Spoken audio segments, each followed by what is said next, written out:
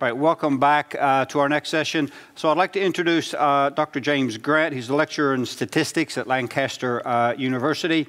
I'm really looking forward to this because this is a little bit different angle from some of the other presentations we've had at the end of the day. He's been doing lots of work on mathematical models for decision-making and learning, and he's combining a range of ideas from statistics, operational research, and machine learning. So what we're going to hear about here is something called multi-armed bandits, which is basically about ways to actually optimize decisions and decision-making. So James, on that note, I'll just hand over to you. Okay, thank you. Hello, everyone. So today, as we've said, I'm going to speak to you about mathematical models of iterative or sequential decision-making. So that is problems where you can repeat a task, observe your performance, and hope to learn the best action. So I'd like to start with this schematic, which for me sums up the data science pipeline at a very high level. So oftentimes a data science project can look like the following series of steps. Some data is collected and cleaned and processed, and this is pertaining to an aspect of the world that we're interested in. And this is incorporated into a statistical or mathematical model or models which we train and test until we're satisfied is suitable to inform a decision-making process. And then we choose some action in this process, and ultimately it has an effect of some sort on the world. So a very common concrete example of this is in terms of consumer marketing or the messaging that a business may send its customers. So we might collect some initial data as to which strategies are effective, build a model of customer response, and use this model to decide which approach to take in the future, hoping that it maximizes some kind of success criterion, so maybe revenue for the business or customer satisfaction of some form. However, increasingly, this view of a one-off decision-making process is kind of unrealistic or outdated. And the decision that we take at this point here, it has an effect in the real world and continues to produce data that often is easily mined and easily merged with the data that we already have, and allows us to update our model and even our decision in light of this additional information.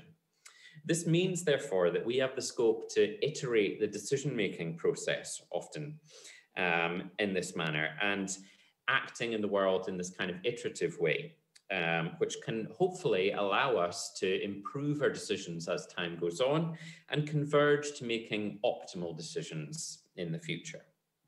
But this is provided we make a suitable sequence of decisions along the way. So why this condition? Why this idea that our ability to converge to optimal decision-making depends on decisions in the short term? Well, to reliably identify an optimal decision, we have to act in the world in a way that allows us to infer the value of all decisions that could be that optimal one. What I mean by this is that following what we believe to be the most profitable decision in the short term won't always grant us the information we need to learn the best decision in the future. And there's a complex balance to be struck between experimenting enough to gain information to boost this data set and making decisions that will ultimately pursue profit. So to understand this kind of trade-off, this dilemma a bit better, we're going to consider this class of models that in the title of the talk called multi-armed bandits. So these are a class of models that take their name from casino slot machines like these in this graphic here, and specifically their role in the following kind of toy problem or thought experiment, which dates back at least as early as the first half of the 1900s. So I want you to imagine that you enter a room in a casino, and in front of you, you find a row of slot machines like these, and they each have potentially have different probabilities of paying out. So for instance, these values here are the probability that if you play this slot machine, you'll win something. So I want you to imagine that you go into this room with a bag full of tokens, which you're going to put into these machines one at a time with the aim of winning as much money as possible, but that you don't know initially what the payout probabilities are. You can only estimate them by playing these games. And so the question then is, how do you sequentially trial these slot machines to maximize your winnings? So to illustrate this process a little more, give kind of an example. So you might start with this one on the left, put a coin in and receive no payout. Then maybe you try the middle machine and you are successful. You try the one on the right and you are successful as well. So you then proceed to try the two that have given you some payout again. And you see that you get a payout twice from this machine and one payout and one no payout from the machine on the right. You kind of proceed in this iterative manner, and eventually you'll have built up a little bit of a data set corresponding to each machine, and you'll start to get a flavor for what their payout probability is. And hopefully start to see that the most profitable option is this machine in the middle. So it's hopefully clear that there needs to be some element of exploring these various machines so that you can reasonably accurately estimate their payout probabilities. But to maximize return, there also needs to be some substantial exploitation of the best machine, this one in the middle in this case, once it's identified.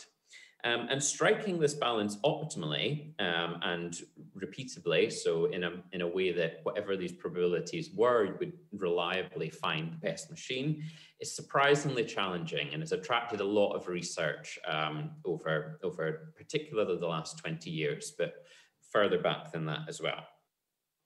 And this is because approaches that may seem sensible initially can actually fail catastrophically. They can fail to even converge to selecting the best thing in the kind of asymptotic limit, let alone getting the balance right in the short term. So consider this simple greedy approach, which we're calling follow the leader. So suppose that you start quite sensibly, play each machine once to initialize your estimates of their payoff probabilities. And following that, proceed on just playing whatever looks the best at that time point. So play the machine with the largest average payout so far. If the average payout of the machine that you're currently playing falls below the average payout of a different machine, then swap or follow the leader, essentially.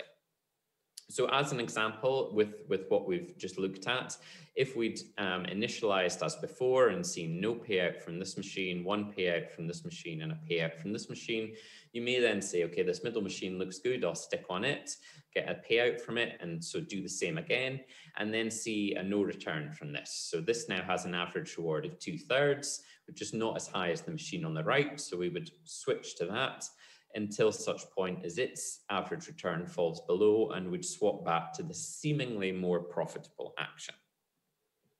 So in this instance, it looks like this approach is on track to figure out that this yellow machine had the highest average payout. But imagine an alternative, plausible scenario where the left machine actually has the largest payout probability. Let's say instead of 0.1, it was 0.6, but that we'd still seen the same initial samples from each of these machines. This is plausible, right? So if this payout probability was actually 0.6, 40% of the time, it's not going to pay out on the first trial. But if one of the other two machines did still pay out, we would never go near this machine again because its average payout of 0 at this point is always going to be lower than the payout of a machine that, the average payout of a machine that's shown you something. So you might say, okay, but this is a dumb algorithm. This is not initialized very well, so it's bound to fail sometimes. Why don't you just sample every machine more than once? Sample it many times at the start to build up a good estimate, and then follow this approach of playing the machine with the largest average so far. So let's call this kind of exploring, then behaving greedily. Surely this has got a better chance of coming towards the right decision. Well, yes, it does, but it's still not perfect. Firstly, we could get really unlucky. We could get, in this instance where we've started with 6 samples from each, we could still get 6 failures from an arm that turns out to be the best one, or a low enough number of successes that we'll never really go near it again. But more than that, this algorithm requires a specification of how many times to sample each machine initially.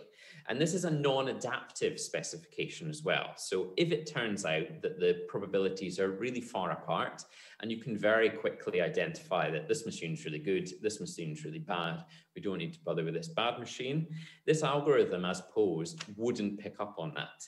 And equally, if after some exploration, two machines are pretty close and we're still, not confident as to which is the best, it has a reasonable chance of just focusing on one forevermore and not doing enough exploration to discern which is the best. And this isn't ideal, and both of the algorithms that I've shown so far, I'm not going to show you how today because it'll take a while, but they can be shown mathematically to be theoretically suboptimal. So how do we get this balance correct? Well, one successful approach, among several others that I won't have time to mention today, is to be optimistic. So rather than blindly exploring all the machines and not looking at the outputs that we've got until we come to some exploitative phase, or staking everything on the best so far, we consider machines that have potential to be the best.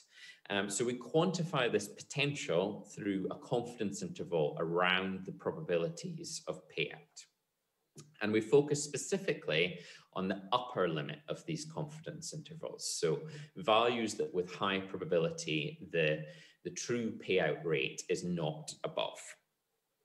And what this strategy, this upper confidence bound approach does is it picks the machine to play at a given time point whose upper confidence limit is the largest. So we've got a bit of an example here that illustrates the phenomenon that makes this approach successful. So we've got some different estimates of the payout probabilities of these machines, and they've been played different numbers of times. So this means that our confidence interval around the probabilities of payout for these machines are of different widths. So you can see it's quite narrow here for the machine that we've played a lot and quite wide for the one that we haven't played as much. So if we were to then look at the largest of these and play the machine with the largest confidence interval, we'd choose this machine on the left on the basis that it's got a lot of uncertainty. And once we've played it more, and once its confidence interval is shrunk a bit because we've not got as much uncertainty, we'll eventually switch back to playing the machine that is the optimal one, because it will have a high confidence interval because it's just got a large mean payout. But we'll do this confident in the knowledge that we've kind of ruled out some potential for this to be the best machine. So what does all this talk of slot machines have to do with anything useful? Well, there's a parallel that hopefully you've spotted between this challenge of learning which machine is the best and many real-world problems where we may wish to learn an optimal action in an iterative fashion.